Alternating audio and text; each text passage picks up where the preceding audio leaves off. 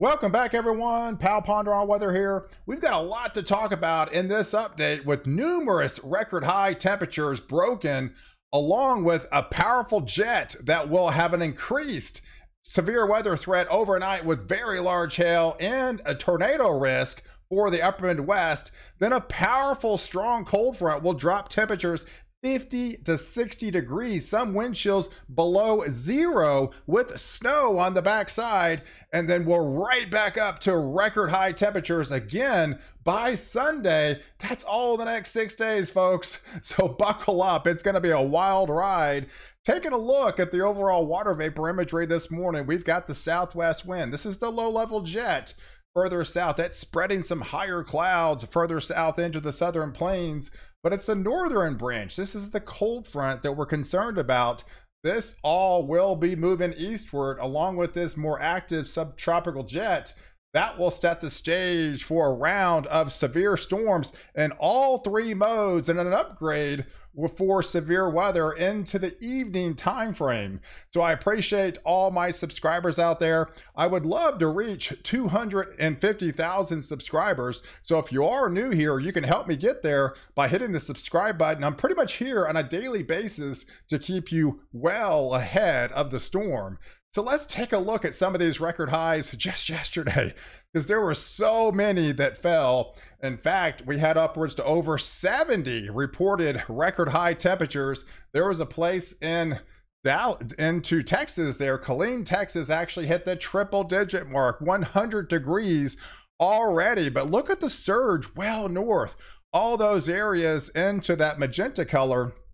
That's some of those tying, if not almost breaking, the all-time highest temperatures in February that you've ever seen. So we're in rare territory, folks, especially as far as the number of record high temperatures. And we've got a lot more to set today. But here's the dynamics on the surface map and what we're dealing with. We've got the powerful low-level jet. You can see there's not much moisture with that jet stream. But further north, on the northern side, there's the powerful cold front that's dropped all the way down into Nebraska. Back behind it, very cold temperatures, and there's going to be a swath of snow, but it's this low pressure highlighted over Minneapolis, and as the low-level jet, and look at the warm front. That's very rare, folks. Look at the warm front lifting all the way to Canada. It covers the entire state of Michigan. That's allowing those warmer temperature anomalies to lift all the way up to the Canadian border. That's the dynamics that we're concerned about. And it's that triple point getting into the evening time over into the upper Midwest that all three modes of severe storms are going to unfold, but it's not before more record highs are set today. In fact, here's the latest update with another 78 record high temperatures as those 90s and 80s surge through the southern plains. Look at, folks, I mean, we're talking mid 70s for Illinois, upper 70s potentially. That could break some all-time record highest temperatures you've ever seen in the month of February. And with that warm front lifting all the way to the Canadian border, that's what's allowing these temperatures into the 70s. This is unheard of to see this in February time, but this is what we're dealing with. And there's the sharp temperature gradient back behind that front, and you can see the very intense Arctic air that's dropping on the backside. Those are high temperatures into the teens up there in Montana, into the Dakotas. That's the cold front that will be diving southeastward. But it all gets going, I think, once we hit sunset. Once we hit sunset, here's your low-level jet combining with that low pressure coming out of Minneapolis, and it's going to set up right there in northern Illinois, just likely south of Milwaukee region. That's where we could start to see some supercell thunderstorms start to fire around 6 o'clock. We could get some isolated bubblers. Those are going to be some big time hail producers when they do form. That could grow to some 2-inch diameter hail, if not larger, within that vicinity. If you take a look at the latest high resolution guidance, this is what we're highlighting. There in Davenport, when you potentially hit mid 70s, maybe upper 70s today, with that cold front getting closer and that low pressure center, that's going to provide the upward rising motion air and the supercell thunderstorms, and having that towering thunderstorms to start to explode. And these isolated supercells, at least in the beginning, are the ones that are going to produce those big time hail producers in the Davenport area, right around the Rockford region, heading into Chicago, could lift as far north as the Milwaukee region. That will swing over to South Bend. And it looks to be there's a northern side to this system, but there's also a southern side of this system as well. And this is the main reason why the Storm Prediction Center has upped the ante on this particular threat. They do have the northern mode with an enhanced risk, right where those supercell thunderstorms are going to explode as we head into the evening time.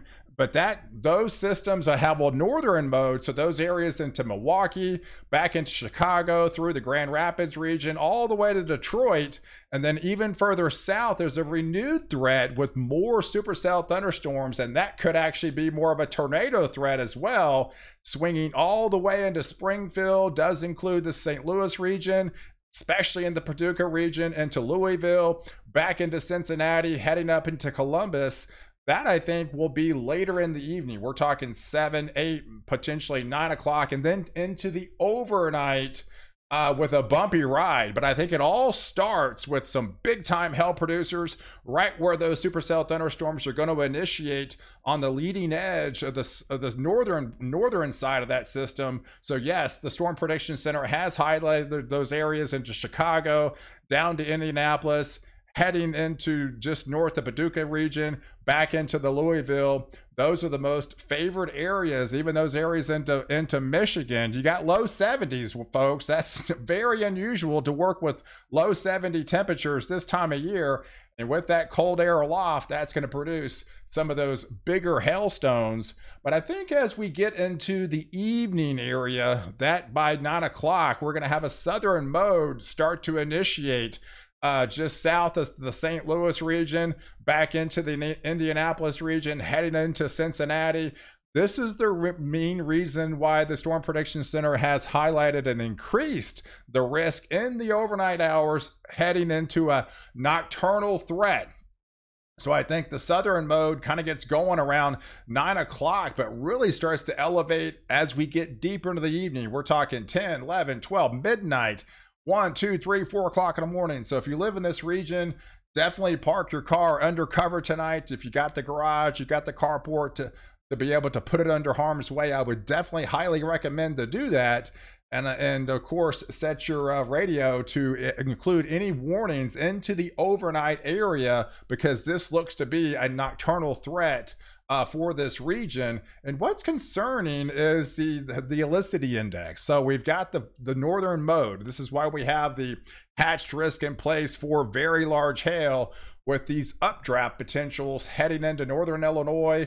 Does include that southern mode of Michigan, but the second mode here, because there's going to be two systems, right? So that second mode really gets going into southern Missouri, highlighted over southern portions of Illinois, going into Kentucky there, right along that boundary into Indiana, back into portions of Ohio, and does include portions of West Virginia. So within this zone, these are the areas that you got to be more susceptible, not just the larger hail, but definitely the tornado threat is elevated and increased into the overnight. Main time frame, I would likely say between 9 o'clock tonight to about 3 and 4 o'clock in the morning. So it's going to be a bumpy ride into the overnight. And they did in fact increase the risk up here for probability of tornado to some areas of 10% or greater with the hatched risk. And the hatched risk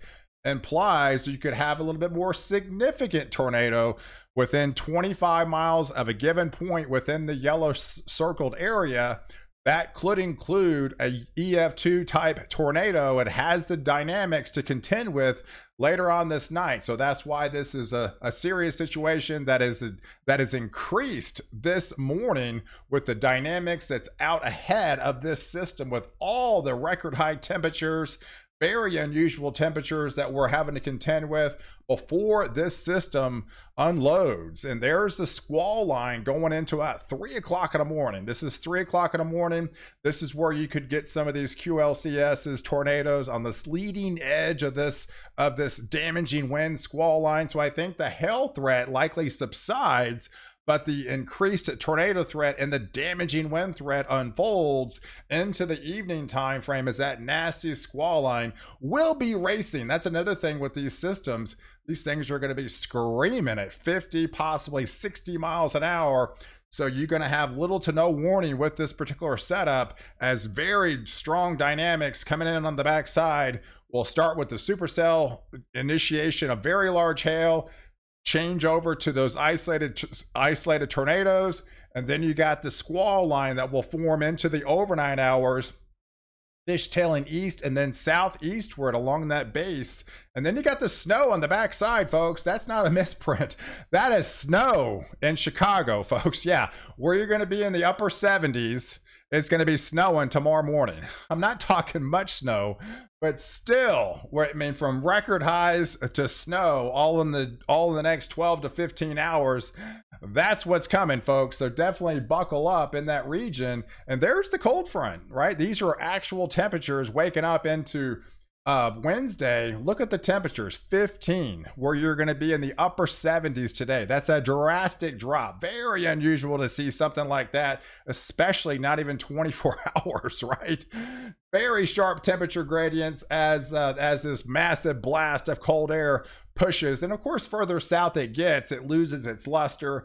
Got some warmer air going over. There's no snowpack or anything like that. So it's going to lose a lot of its punch the further south. But if you're living the northern side, you're definitely going to feel those very sharp temperature gradients with this system because of all the higher wind gusts, right? I mean, you got a sharp gradient of the sharp temperature, contrast of the highs and lows, and then all the winds, the higher winds of those 40, 50 miles per hour is going to make those wind chills below zero up here in Iowa and parts of northern Illinois. Again, you go from 78 to below zero. That is an 80-degree wild ride, right? From a heat index to a wind chill.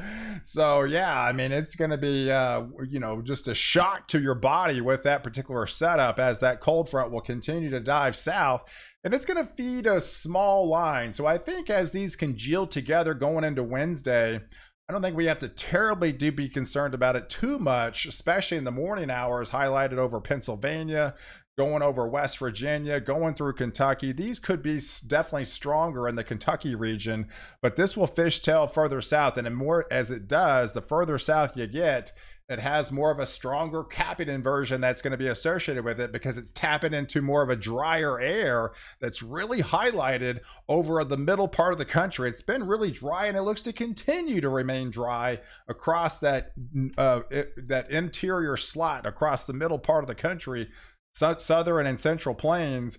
There's a squall line, again, racing 50, 60 miles an hour. So by the time you get into Wednesday night, look how fast it's gone. It's all the way into Raleigh. I mean, it's all the way almost off the coast here. We do have a little bit of a disturbance that's trying to form down there into New Mexico.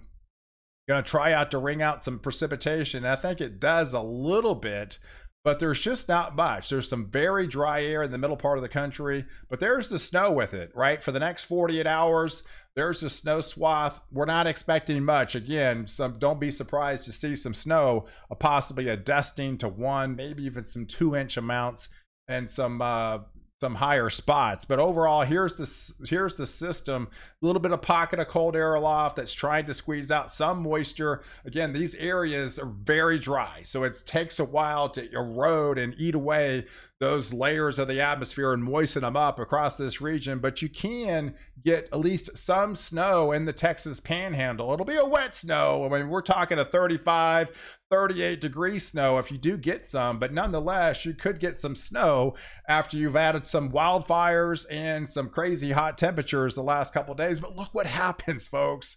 As soon as that wind turns around to the south again, we go right back up for Saturday. I mean, those temperatures well above average, and it's almost like deja vu. It's what we're set up, released right now, with another significant blast of cold air setting up across Western Canada. That mainly dives out to the west, but further into the middle part of the country, look at all that red here in the orange. That tells you, with that subtropical jet lifting those well above average temperatures all the way to the Canadian border again, while the sharp dynamics of the cold blast across the west and much of the west coast, as well as the Intermountain West, gets the snow. And then we're talking record highs again by Sunday. Potentially right now, the National Weather Service is forecasting another 28 record high temperatures. So you're back into the 90s, back into the 80s in Texas. But look what happens back in Illinois. You're mid 70s now. You go to below zero wind chills on Wednesday, and you go right back up to mid 70s on Sunday with more record breaking temperatures. That is some crazy stuff all the next 6 days. So definitely buckle up. We are in for a wild ride, folks. So I appreciate you guys watching.